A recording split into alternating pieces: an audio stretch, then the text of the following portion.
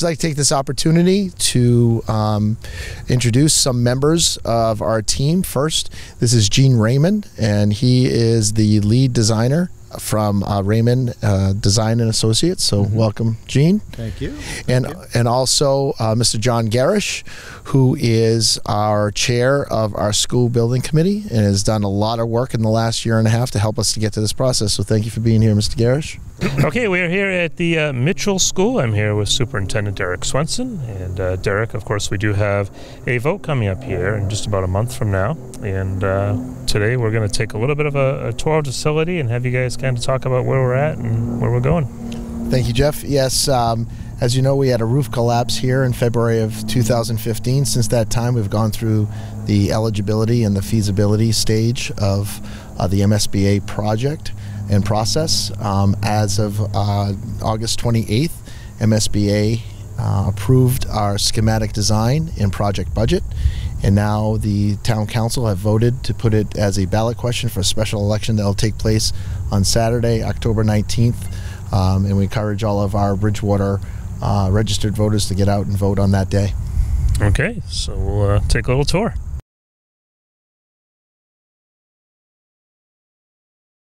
So this was our computer suite, and one of the mornings soon after the initial collapse on the other side, we did have a bursted pipe that created flooding in this area. At that point, it was all drywall.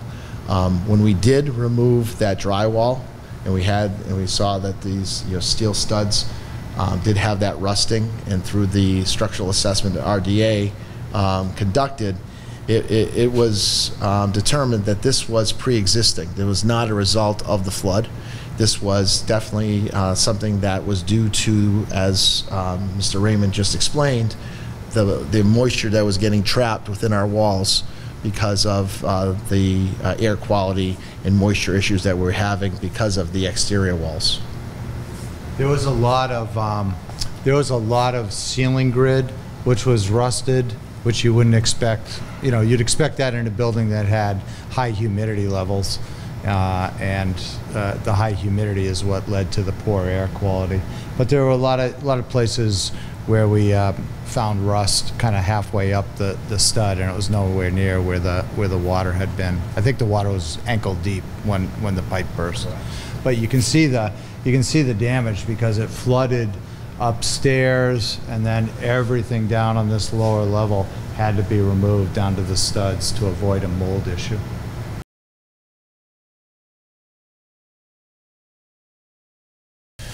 So we're in the area where the actual collapse took place back in February of 15. Luckily, it was over February vacation, and there were no students or staff within the building. Custodian was doing his rounds, noticed a slight dip in the ceiling, called the building inspector, called fire and police. I came onto site along with, at the time, our director of facilities, Al Baroncelli, and by morning's end, it was a full collapse. The roof had collapsed in. Later that year, we reached out to Raymond Design and Associates and asked them to do a structural assessment of not only this area but the entire building.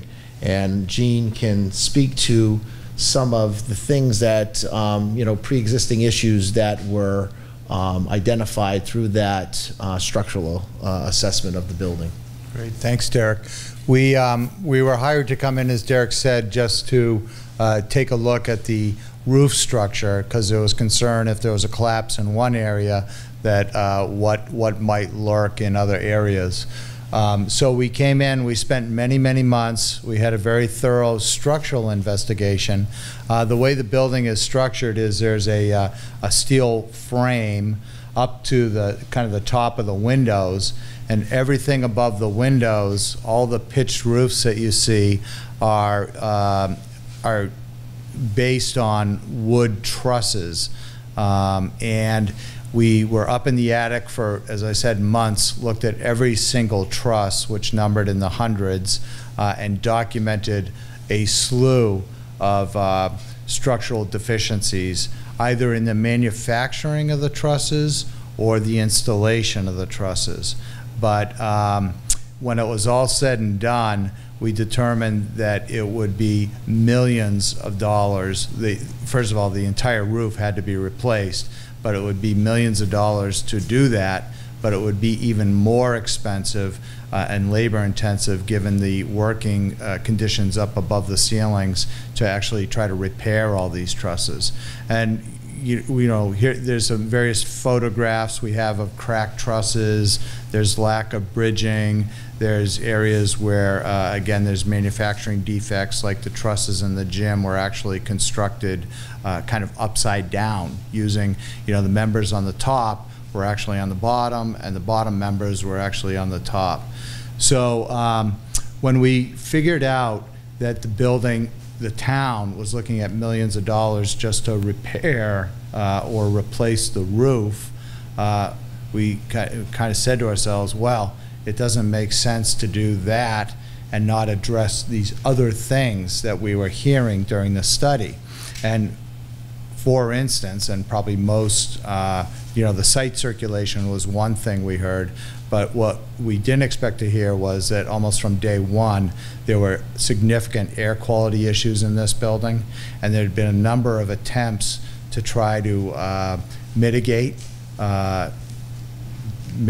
issues that the staff was having, the children were having. There are all sorts of health records that we went through.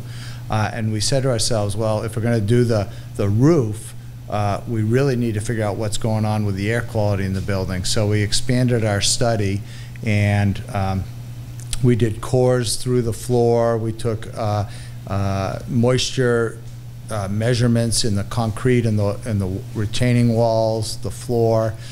Really, there was nothing that was showing up from the concrete, so it was not a question of groundwater or surface water coming in and getting into the building. So the next thing that we did was we opened up from the inside some of the exterior walls, and we found that, again, it was kind of poor construction, but even though a building it's brick and it looks solid, what people don't always understand is that brick is a porous material, and it always absorbs water, always, through the mortar joints or through the brick itself. And as designers, we realize this, and the way buildings are properly designed is there's brick.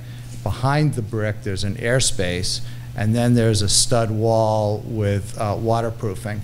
So we understand that the water's going to come through the brick, but it's going to hit this waterproofing and fall down this cavity, and then it's going to go out at the bottom. Unfortunately, when the building was constructed, the cavity at the bottom of the walls was chock full of mortar, and it was covering up all the ways for the water to get out, back out to the outside of the building. And so these walls, all the brick that you see on the outside of the building, behind them, there's a tremendous amount of moisture that's just trapped in the building, and that moisture was getting sucked into the building and causing all these health issues. So what does that mean? It means if you were to, and we told the town, if you were to work with this building, you're not only looking at repairing the roof, but you'd really have to strip the entire exterior shell off the building, go down to the steel studs and the steel columns, and rebuild the entire outside of the building as well. And then on top of that, all the water damage that has occurred from the ice dams or from the actual roof collapse, because when the roof collapsed, it froze the fire protection system, and so that burst, and there was a huge flood in Central House.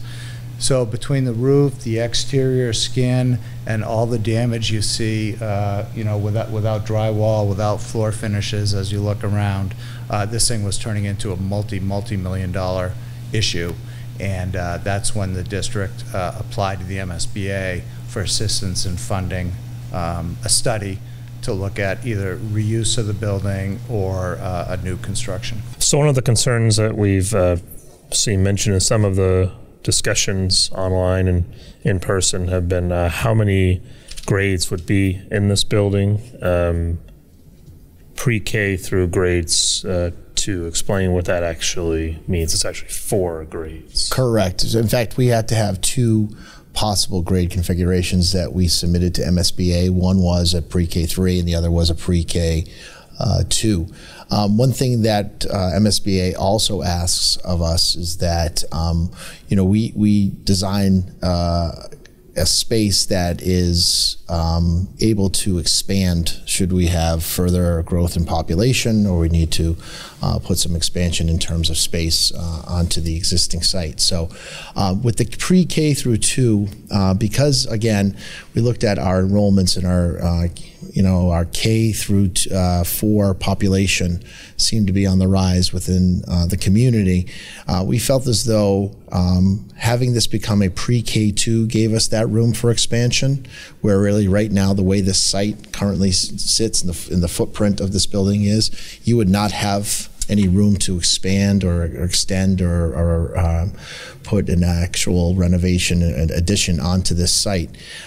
But that also has a ripple effect throughout the district, which many people in the community may not understand. Currently, we have 4 grade levels over at the Williams Intermediate School. We obviously want to alleviate that, so that would then become the grades 3 through 5 school, and then the old high school, which was the Bridgewater Middle School prior to the collapse, would then become 8 grades 6 through 8, which is a lot more conducive to a middle school population than just that 7-8 population that we had here on the Bridgewater side. On the Rainham side, the middle school is actually 5 through 8. So from a regional standpoint, it allows us a little bit more better alignment. And why people would say, well, why is that important? It's because we're a region. We want to make sure that we are presenting a program that's equitable on both sides of the district. And by doing this, becoming a pre-K2, it allows us, again, for that, first and foremost, that expansion piece to be a possibility for us in the future should we need it, but it also helps us align the district from a programmatic standpoint as well, so that our students in Bridgewater are receiving the same type of services and programs that our students in Rainham are. One concern that we've had here from a public safety perspective is administration being able to commute from one side of the campus to the other. Correct. Down at the distal end, if you're facing the building all the way to the right, that is the south house. In the middle is obviously the central house, and then all the way to the left is the north house. One concerning piece is that if there was an issue on the north house side of the site, the south house does not fully connect to the north house. You actually have to go down a flight, come up to another stairwell to get to this. So it is not an easy flow from the main level from one house to the next. So that's definitely concerning, especially when time is of the essence in an emergency situation involving students and staff. One of the complaints or concerns that we always hear from parents, regardless of elementary school, high school, college, is parking and traffic flow and people figuring out where to go and all the traffic jams that we have. And Mitchell, of course, had a history of having some traffic concerns on this property. Yes, this site was really not conducive to the amount of traffic flow that we had off of South Street. We had that one entryway off of South Street that was for both pedestrian traffic, cars, and for our buses and vans. So it made it for a very difficult commute in the morning and a very difficult dismissal in the afternoon. The new design does have a access road that goes off the backside of the building past the senior center to Route 18. That would be for buses only. But what that will do is alleviate a lot of that congestion up front with the buses and allow us more of a conducive traffic flow for our parents for parent pickup. Also, it would be a situation where we're going to be adding additional parking spaces to the site as well.